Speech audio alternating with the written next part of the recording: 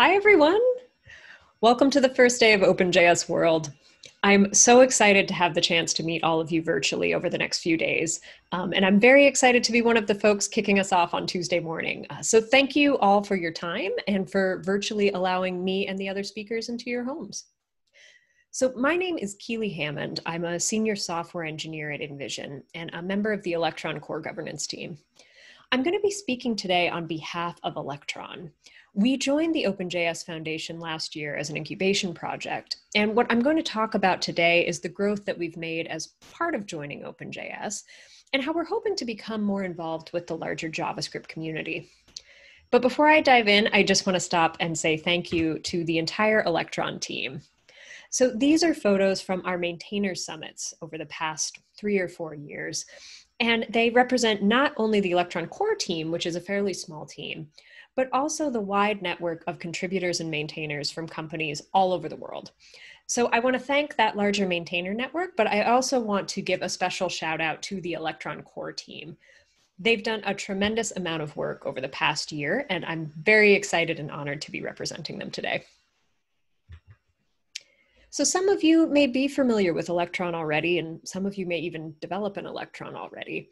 But for those of you who aren't familiar with who we are, Electron is a JavaScript framework for creating desktop applications with web technologies.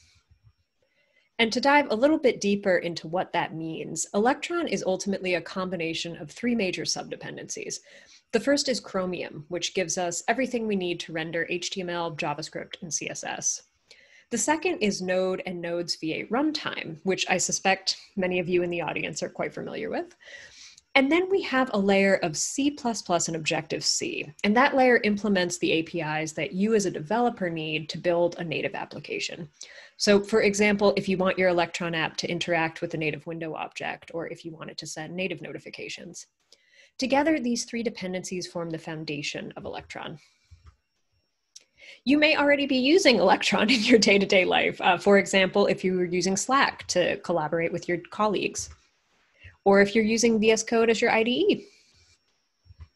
My own team at InVision is building an app called InVision Studio, which is built on Electron. And there are a lot of reasons for a developer to choose Electron for their project, but some of the primary ones that we hear are cross-platform support. So instead of having to support multiple native teams, you can just write one Electron app that works on Mac, Windows, and Linux out of the box. You have access to both web and native APIs, and you also have access to the larger JavaScript ecosystem, which will help you with things like supporting an auto-update server or packaging and distributing your app.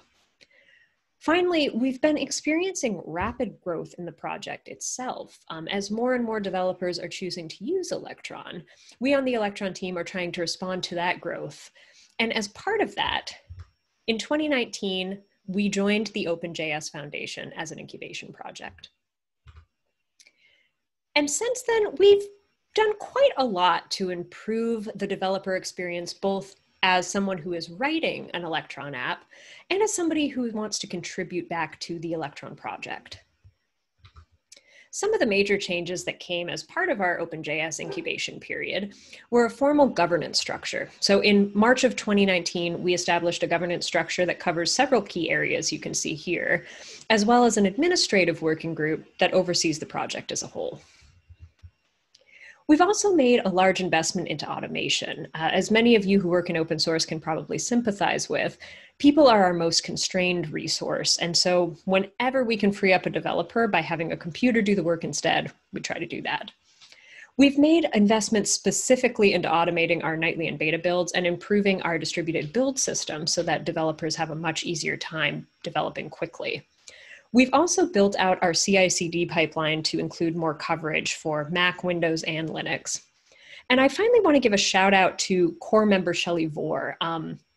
So Electron now supports multiple major release lines, and Shelley wrote 2 bots that help with maintaining that. The first is Trop, which automates backporting PRs to various versions. So for example, if I've submitted a PR for Electron 10, Trop will automatically backport that to Electron 9, and so on. And the second bot is Unreleased, which audits branches that are targeted for specific release lines. And it checks specifically for branches that either haven't been merged yet or need to be manually backported. Both trop and unreleased have saved us a lot of time. And if you are an open source maintainer that's running multiple release lines, I highly recommend talking to Shelley. She is an expert in this area. We've also made a lot of improvements to Electron's core APIs. This is by no means a comprehensive list, but some of the highlights include the introduction of a new module called Context Bridge. And this is something that we're hoping to use as we depreciate our remote module to give developers a safer way to communicate across contexts. We also made improvements to how we send complex JavaScript objects across IPC. We're now using V8's structured clone algorithm. And we've been actively modernizing our APIs. A big example of that is converting our internal APIs to return promises rather than using callbacks. But I would say arguably the largest change that we made in the incubation period happened in May of 2019. So we changed our release cadence to match more closely with Chromium's. Chromium releases once every 6 weeks, and Electron now releases a new major version roughly every 12 weeks. And the result of that is that consumers that are building Electron apps now have access to newer versions of Chromium faster. So as we were making these changes, we were also continuously moving through the OpenJS Foundation's incubation program. And I'm very excited to announce today that Electron has graduated from the incubation program and is now an OpenJS impact project. And we're very excited about this for a lot of reasons. But chief among them is we wanted to take a bigger part in the larger JavaScript community.